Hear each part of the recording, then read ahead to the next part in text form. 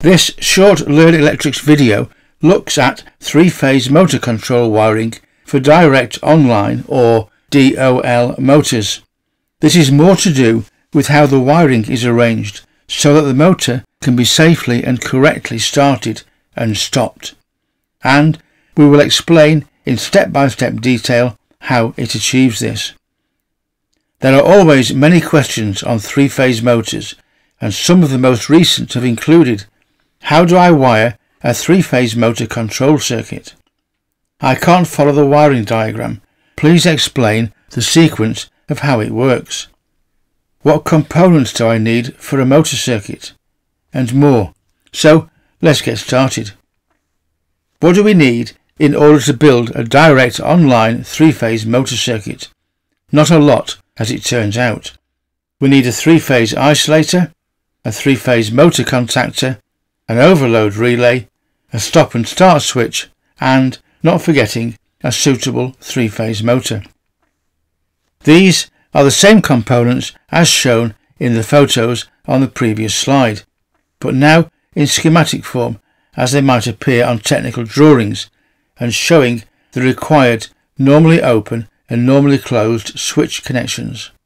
In this video we will assume that the motor contactor uses a 230 volt coil at the A1 and A2 terminals, so we've included a neutral supply along with the isolator. The overload relay must be matched to the current rating of the motor, and more on this soon. And then we will need a start switch and a stop switch in order to control the motor operation. This video is about the motor control circuit. How we wire the actual motor for star or delta operation is the subject of other Learn Electrics videos.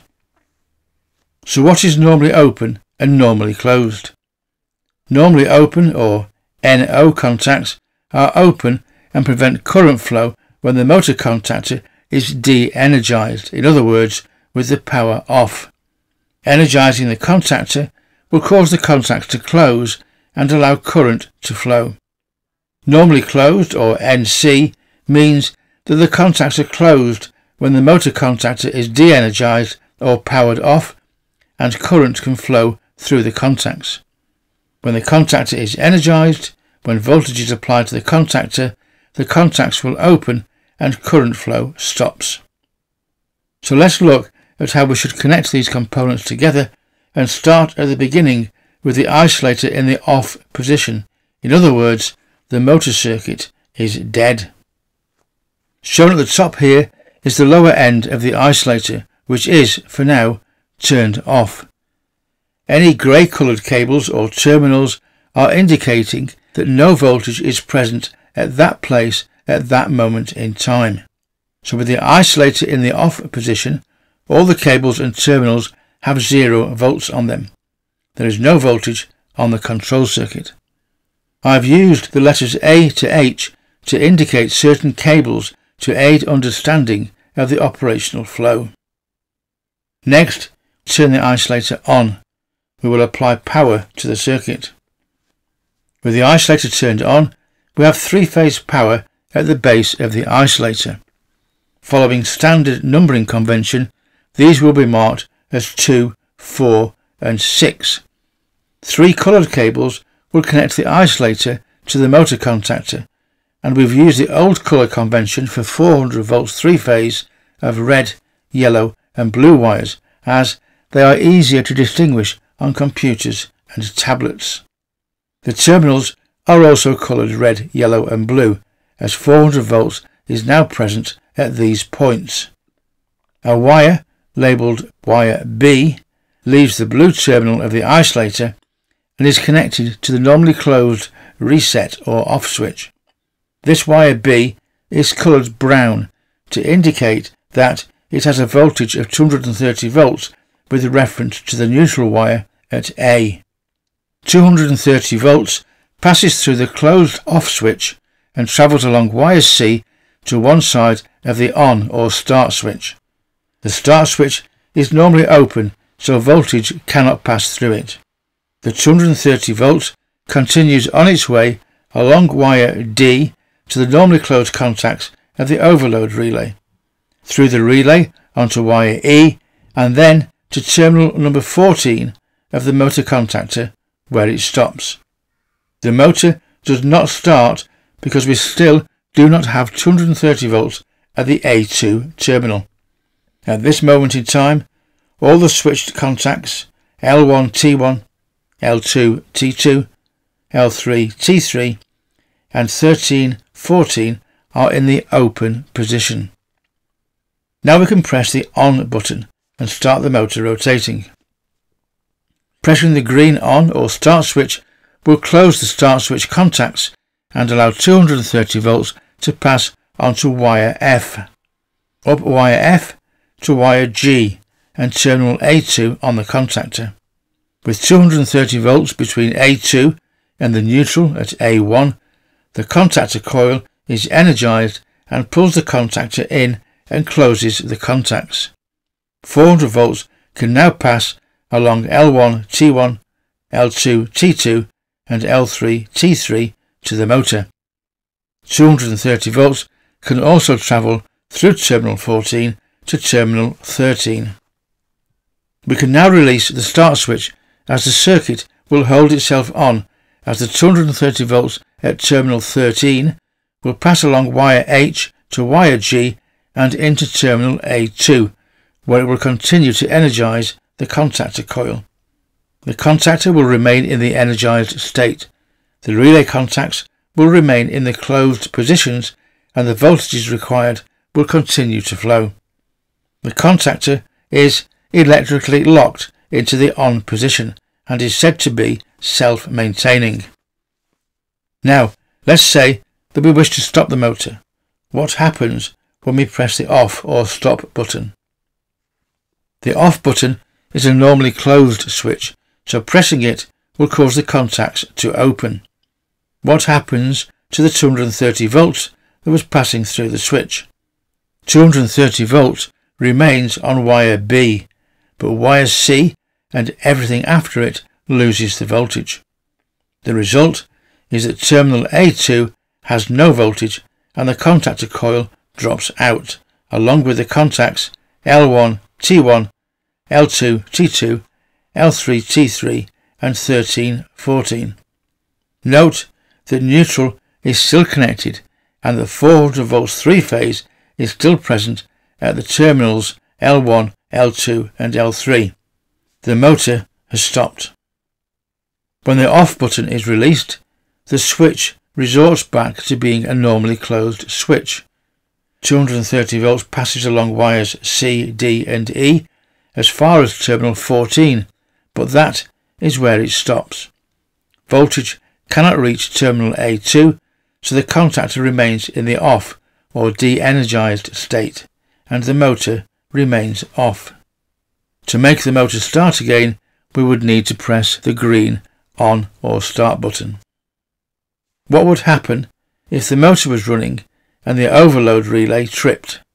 And will the motor auto restart if the overload relay is reset? Let's look. This is a drawing of a typical overload relay. It's important that all motor circuits, except the very low power motors, have some form of overload protection. The rating plate on the side of the electric motor should be checked and an overload with an appropriate current rating installed. Motors operate at their most efficient and consume the least current when working at their as designed speed and load. The motor overload relay will have an adjustable dial to set the amps at which it will operate. The dial should be set to exactly what the motor rating plate indicates, or the manufacturer's instructions. Not more, not less. If the overload does trip at the required motor setting, we do not turn the overload setting up.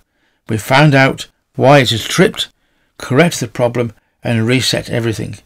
In fault-free, normal operation, a bimetallic strip will allow current from one of the phases to pass through it. The strip will become warm as the current flows, and that is to be expected.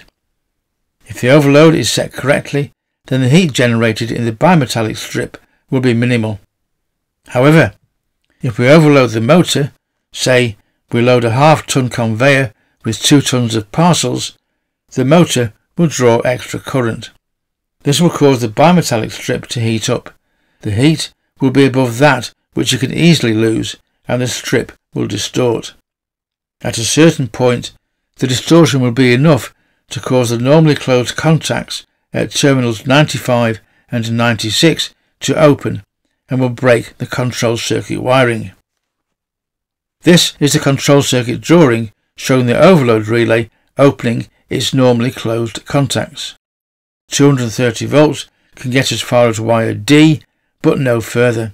Terminal A2 loses its 230 volts and the contactor coil de-energizes. The contactor drops out and all its relay contacts return to a state of normally open. The motor has stopped. So the overload relay has tripped. We've taken all the heavy parcels off the conveyor and allowed the bimetallic strip to cool sufficiently that we can reset the overload.